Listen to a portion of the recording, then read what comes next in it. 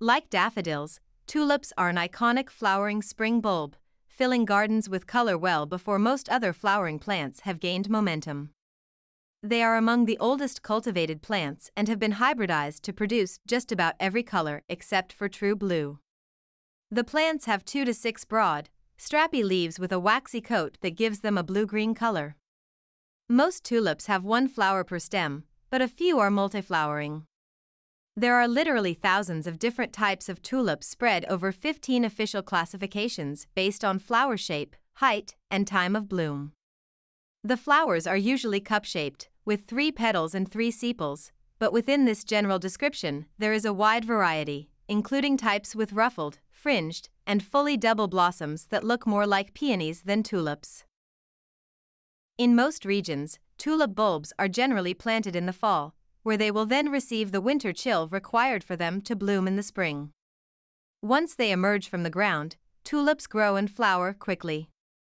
In cold winter climates, they typically emerge in March and begin flowering in April to May.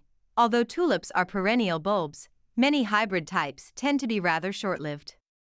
Keeping a massive display of tulips requires planting additional bulbs each fall for the following spring's showcase. Like other plants in the Liliaceae, lily family, tulip bulbs contain alkaloid and glycoside compounds that are mildly toxic to humans and more seriously toxic to pets.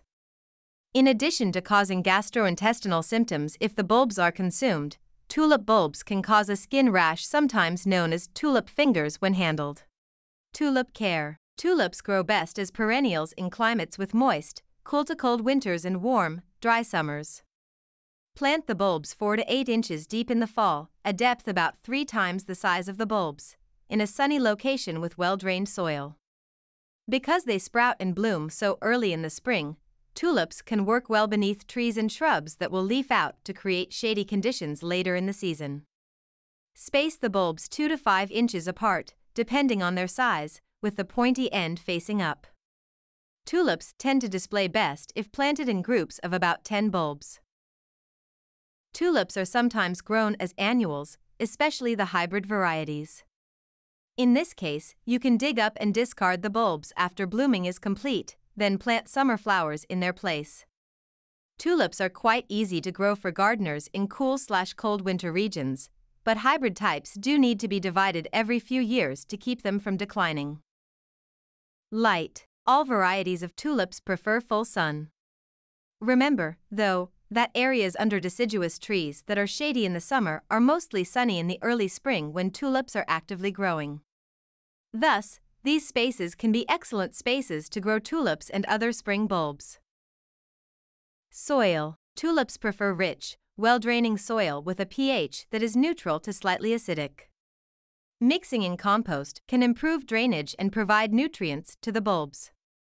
Ideally, do this before planting the bulbs.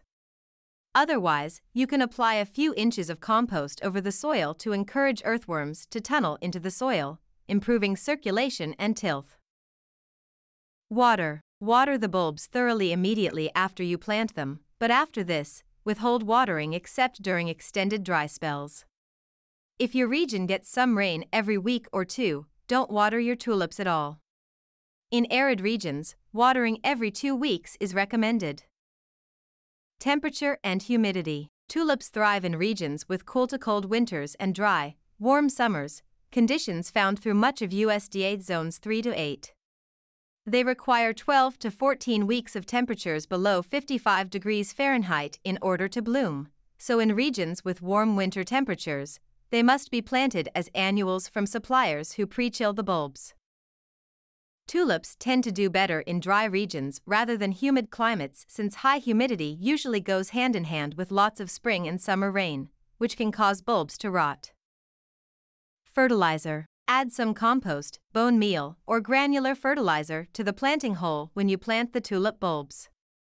Feed them again the following spring, when they sprout again. Other than this, no additional feeding is necessary.